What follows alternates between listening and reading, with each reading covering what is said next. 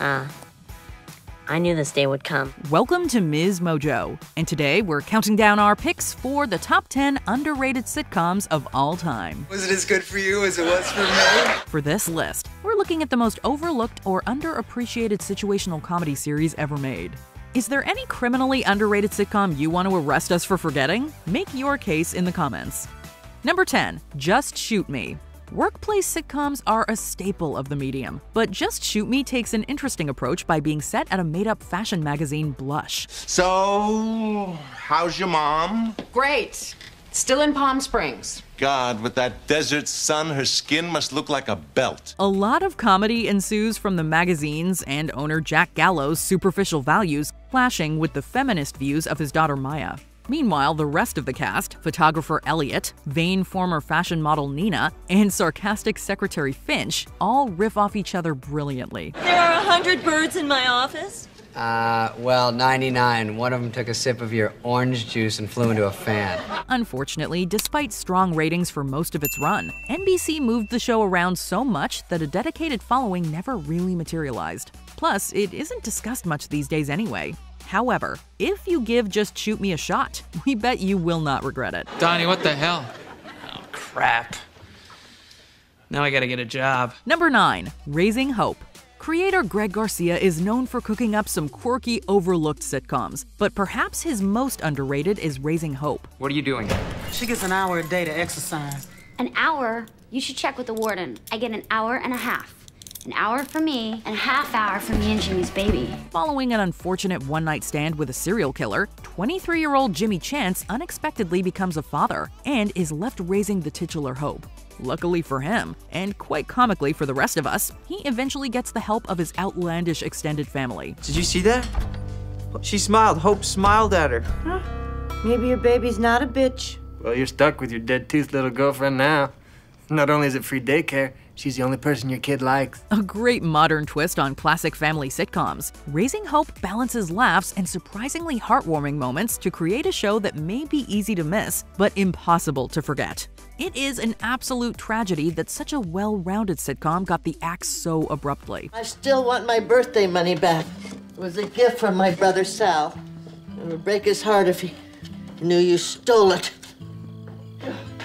I don't know she had a brother named Sal.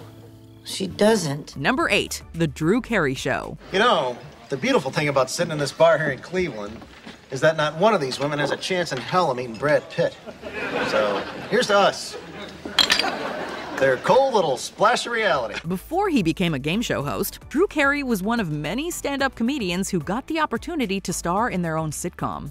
The series follows the personal and professional life of a fictionalized version of Carey, who works as an assistant director in a retail store. Need that position filled by Monday, Carey. Customers are complaining that they have to wander from counter to counter looking for help. Yes, sir, Mr. Bell. You know, it's always a pleasure to talk. While it lasted 9 years, The Drew Carey Show suffered a significant ratings drop in its 7th season and never recovered. Since then, it's mostly faded into obscurity, although that may be due to the fact that most of the cast members are now more famous for other things. Plus, it's not so easy finding it to watch these days. Still, The Drew Carey Show, like one of its theme songs, definitely rocks.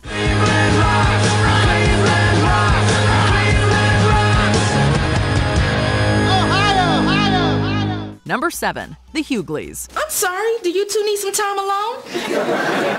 Oh, baby, I was talking to them, but I was thinking about you. No, that's okay, honey, because me and that new oven, we've been having our own little thing. Speaking of sitcoms starring comedians, The Hughleys is a show that revolves around comic D.L. Hughley. In the series, Hughley plays a version of himself who moves his family into a wealthy suburban and predominantly white neighborhood. I was going to ask if your husband is a black male, approximately 5'9", who likes to jump out of shrubbery and frighten children. But apparently I have the right house. The show tackles racial issues in an introspective yet hilarious way, making it feel like a natural successor to The Jeffersons or a forerunner to Blackish. Here, Nikki. We didn't have any Perrier, so I've given you a straw so you can make your own bubbles. Way to think on your feet, Mike. Was I talking to you? A switch in networks made it tough to establish an audience back in the day. But if you're in the mood for a turn of the millennium family comedy, The Hughleys is great no matter the decade.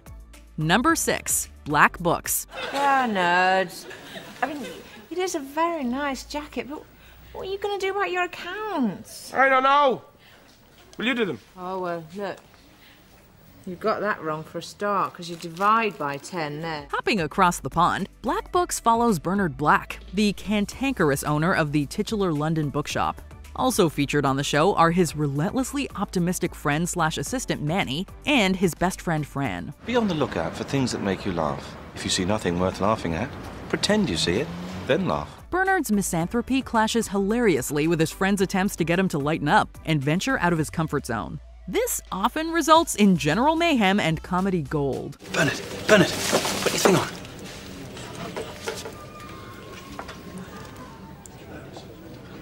I'm back now.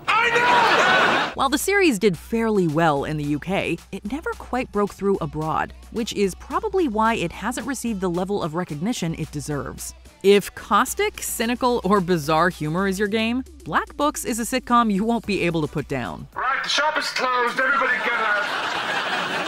Time to go home. Come on. It's only 2:45. Yes, but it's my shop. Come on, go home. Bye-bye. Thank you. That's hardly fair. It's not fair at all. Get out. Number 5. The Middle.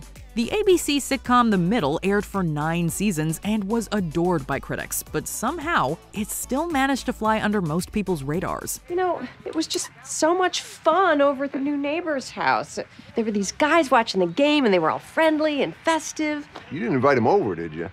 No, Mike, I didn't invite anybody over. Had a girl. The series follows Frankie and Mike Heck, a run-of-the-mill Midwestern couple trying to raise their 3 children in a small town. It's Spirit Week, so we dress up as something different every day.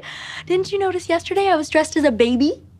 Sure, Sue. Let's say I did. The family's middle-class lifestyle feels both true to and larger than life, with every character written to be very relatable, but also hilariously unique. They may not have had the razzle-dazzle of other sitcom families, but the Hecks know just how to warm their way into your heart. Mike, we did teach them about stopping, right? I didn't think we had to. I think we had to. I mean, they're not even moving their heads. They're like statues. Look at her neck.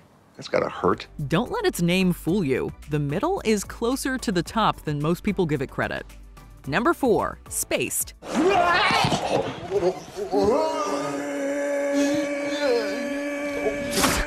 Another Brit pick, Spaced is a cult hit sitcom that doesn't get nearly enough love. The show follows a group of 20-somethings whose misadventures in adulthood lead to outrageous hijinks ranging from imaginary gunfights to impromptu raves.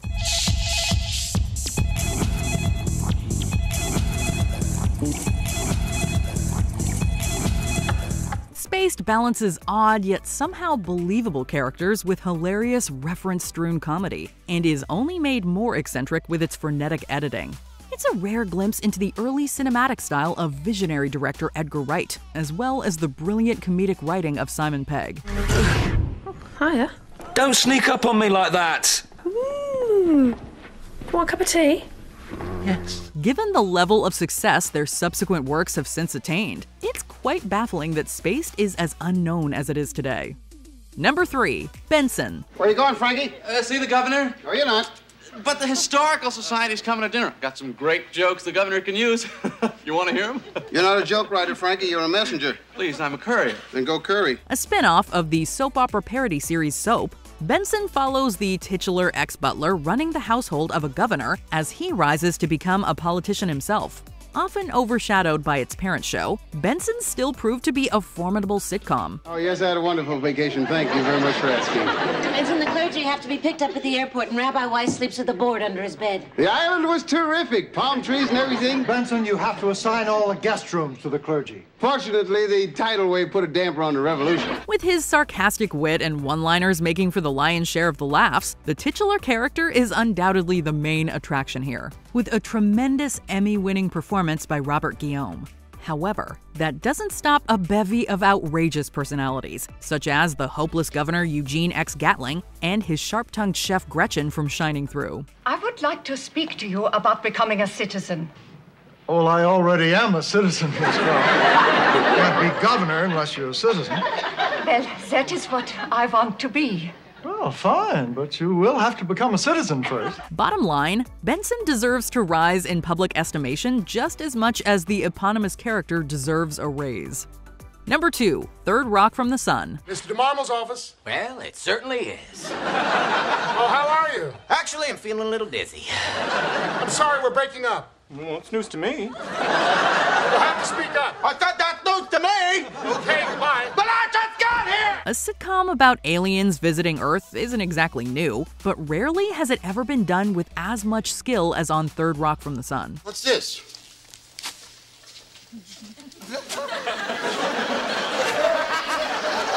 The show follows a team of extraterrestrials who attempt to blend in as the Solomon family and navigate their school, work, and romantic lives.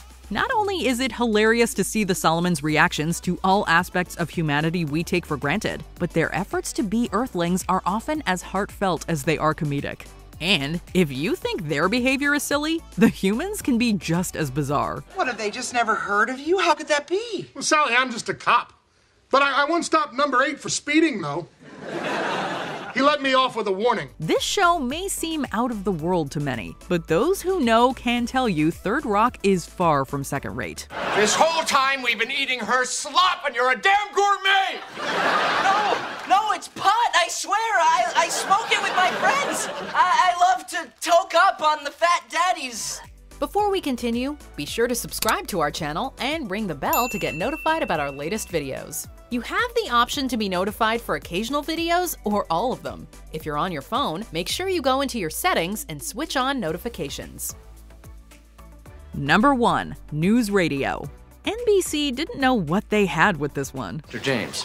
Present. Buttafuoco. Well, Buttafuoco to you too, Matthew. News Radio is an off-the-wall workplace comedy set at a radio broadcast station. Whereas most sitcoms of the time went right, News Radio took a hard left. So we're agreed then? Yes, we just cannot. Yes, we simply cannot let anybody find out. The show deliberately went against the grain, featuring its romantic leads getting together almost immediately, or presenting bizarre one-off episodes with alternate settings and elaborate fantasy sequences. Bill's asleep. Forever. But I'll play with you. It had an all-star ensemble cast of comedy heavy hitters whose chemistry was just as fantastic as the writing.